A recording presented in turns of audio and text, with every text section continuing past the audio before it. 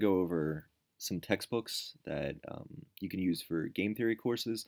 Some, well, you'll see there's a bit of an issue with game theory where there's it's not always taught at the undergrad level, and so some of the textbooks, there's a lot of textbooks that are kind of in this weird space between being appropriate for graduate level, being appropriate for undergrad level. Some books are too simple, some are definitely too hard if you're seeing it for the first time. So I'm just going to go over some of the books that I either have or have used. And yeah, full disclosure, I'm starting a PhD in the fall in 2021. But I have at my undergrad institution taken the PhD micro sequence. So I took game theory and did well enough in it to where I think I could recommend some stuff to help some people out. Because game theory is one of those ones where there isn't a text like MWG like there is for Micro 1. There's not like a necessarily definitive text that everyone's going to use.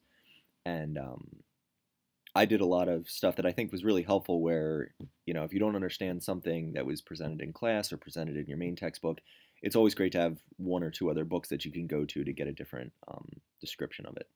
So I'm going to talk about some of the books that might be helpful. And, all these books are going to cover basically what you need. So I'm just going to give like a qualitative, my opinion on these things. We're not going to go in depth to the actual content. So we used kind of just as our main text to pull examples and some exercises from. We used Tadelis, his game theory and introduction.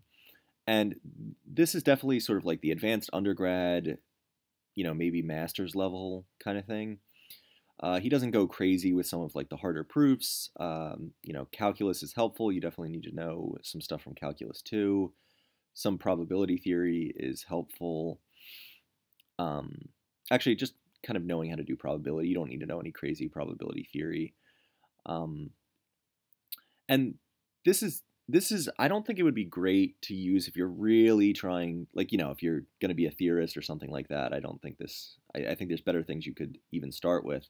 But this is great if you're taking game theory next semester or something and you want to read this over Christmas break or the summer or something like that. It has a lot of examples. It's easy enough to read through. It's wordy. It's not just like theorem proof. It's not that kind of thing. So yeah, I think this would be a great thing if I knew I was taking game theory next semester. I had never done any game theory and I wanted to read through something and get a good sense of what I'm going to be seeing. It's a good book, and it's not that it's not rigorous. It's just not nearly as rigorous as some of the other stuff here. A warning about the exercises. A lot of the exercises aren't great. Some of them are wrong. Some of them are not formulated with kind of enough information to solve the problem the way you would want. And a lot of them are ambiguous. I felt like myself and a lot of the other students who took the class had a lot of trouble with that. These two books by Herbert Gentis are pretty good. I think Game Theory Evolving is definitely appropriate sort of at the undergrad level. He has a nice introduction to probability at the beginning, and then it's a lot of presenting problems or types of problems or solutions that you'd want to figure out to different situations, and he uses that to present the concepts throughout. So Game Theory Evolving is another good one that is definitely a good first look at game theory. If you've never done it before, I think this is a decent book. And then his companion book, The Bounds of Reason, is definitely a step up as far as sort of difficulty and rigor, and I'm not sure it's great as a textbook, but if you maybe have taken undergrad game theory and want to get like a real good sense of some of the underlying issues and how things fit together and some of the philosophical things going on with game theory, this is, it's rigorous. There's a lot of math in this, but it's also kind of a discussion of some of these topics. So he says this is a companion book to Game Theory Evolving, but I think Bounds of Reason could be read on your own after you're familiar with game theory. If you want to learn a bit more, think about some of the underlying stuff going on. I see this used. I think this is used in some undergrad stuff. It's used at the master's level with some places. It's kind of what you get on the box. It's a game theory for applied economists, so there's a lot of I/O applications and things like that in this. I didn't use this. I think I had a copy of it from the library, and I actually never really opened it. I think I opened it, once or twice to look at something, and I thought that stuff was better presented in another book. So I don't really have a good opinion on this. These two books are definitely good. Again, if you're kind of self-learning, I'm thinking for undergrads maybe in the summer who have never done game theory, specifically this game theory 101. All this stuff's on YouTube. It's like, meant to kind of coincide with a YouTube thing. This is not going to give you a super rigorous presentation of game theory. But if you learn well by sort of doing problems and figuring out how the different problem types work, this has really good sort of like step-by-step basic problem solving for a lot of the introductory type of games that you're going to encounter. So this is not a bad book, and I think it's pretty cheap. So, maybe it's worth picking up for some people. And then a sort of similar one that I definitely think is helpful if, maybe you have a stressful class where you have a lot of quizzes, a lot of problem sets, a lot of tests that are computational and things like that. This Munoz-Garcia and Toro-Gonzalez book from Springer, The Strategy and Game Theory, is just, if I remember correctly, this doesn't really present theorems or anything. This is just problems and then worked through answers, right? So you can imagine this is just basically a giant set of problems and an answer key. And the answer key is really thorough, like it walks through everything. It's definitely done, again, like at sort of a lower level, but I think a lot of this would be helpful for graduate courses. Again, specifically if you have like a pretty computational heavy professor or something like that. And definitely if you're self-learning, I think picking up this one is a pretty good call. Then you have the two books by Osbourne, and he worked with Rubinstein for the second one. This one I think is pretty good. This is another really good sort of introductory one. It walks through, a ton of the examples and problem types and motivates everything pretty good. And it's also decently rigorous for sort of an introduction. This second one I was not a huge fan of. I know a lot of people sort of say that this one's the undergrad one and this is the graduate one. I think this would be appropriate if you had sort of supplementary material for a graduate introduction. I think this is at least somewhat comparable to Tadelis's book or something like that. But the course in game theory by both of them is, if I'm remembering right, it's really just theorem proof, right? And I think it's very hard to learn from, right? Like I just don't think it would be super useful. It may be useful for people who, are consulting things pretty often. They're looking for theorems or they need help with proofs and stuff. It may be helpful for that. But as a main text, I have a hard time seeing how that would be great for students who didn't have any, a lot of people who do even like the PhD sequences, they didn't have game theory in undergrad. So it's like getting a book that's just theorems and proofs is going to be tough for a lot of people. So it's worth getting if you already know what you're doing, but I think there's a better book that I'll mention later that kind of is similar with being pretty rigorous and full of theorems and stuff like that. This is a real common one. I'm sorry it's not, the picture's kind of crappy, but this is by Fudenberg and Tirole, I guess is how you say his name. And this for a while I think was the standard graduate game theory text. It's another one that I didn't like it at first as far as learning from it goes, but it is a good book. I just think it's the formatting I'm not a huge fan of, and the presentation I'm not a huge fan of, right? Like there's a lot of sections of just like long text that sort of is talking through things, and the math isn't, like the computations and things aren't as clearly offset as they could be. And it's a little clunky to get, to read through and find the stuff you want to find. It has that issue, which I'm sure some other people get annoyed at, where very often they'll be referring to a figure that seems like it's always on the previous page or, 2 pages away. And yeah, it feels kind of dated just in its presentation. But as far as what's there, I mean, it covers the great stuff, and it was kind of used for a while for a reason. So it's probably good to have or, get from your library for the semester. I've consulted with it a bunch, where it's like I read a topic in something else and then I go and read it in here. But I just find the presentation frustrating. So it's not a bad book at all. Maybe some other people will like the way it's presented. These are two books that I think are definitely kind of I found them to both be a bit of a step up from the other two, or from the previous ones as far as difficulty. I think the Myerson one is definitely um, super rigorous. Definitely, I would say not the first thing you want to pick up on game theory, but is definitely great to have around once you're kind of into this, especially if you're going to be a theorist or something like that. And same thing for this modeling strategic behavior, which I think he has a copy of this on his website. Um, yeah, I think you could probably find this online legally.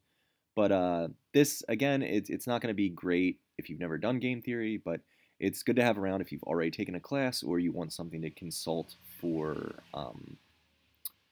results and things like that. And it covers mechanism design in the second half.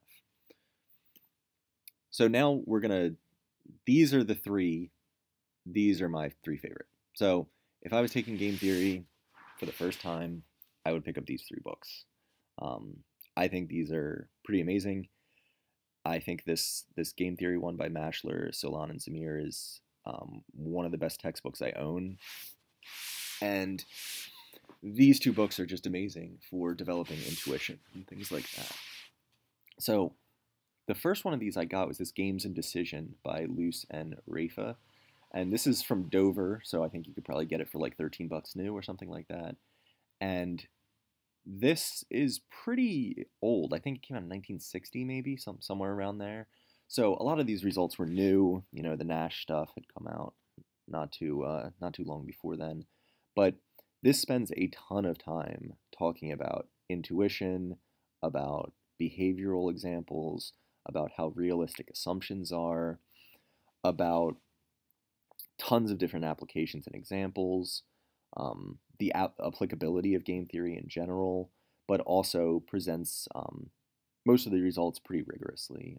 It's not as crazy heavy on math as some of the other books will be, but this is an amazing book. It's something you can read. Maybe not everyone, but you could read it on the train or the beach or something like that. I think this is an awesome book. I think the first couple chapters are worth reading, even if you're not doing game theory. It covers utility theory and some stuff like that. So if I knew I was taking game theory next semester, I would pick this up right away. Start reading through this. Don't use it as a textbook. Just read it as something you're reading through.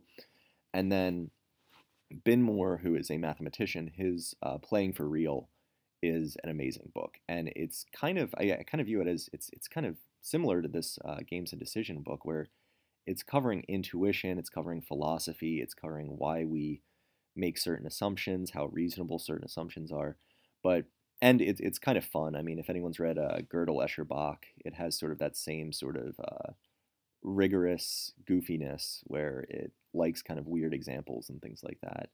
And this, again, it may not cover enough for a lot of students, at least not as, it's not going to present the stuff as quickly as some other textbooks would, but this is another book that's awesome to just kind of read through when you have a chance. You just get out a pen and paper and you kind of go through the examples as he presents them, and he's going to give you a lot to think about.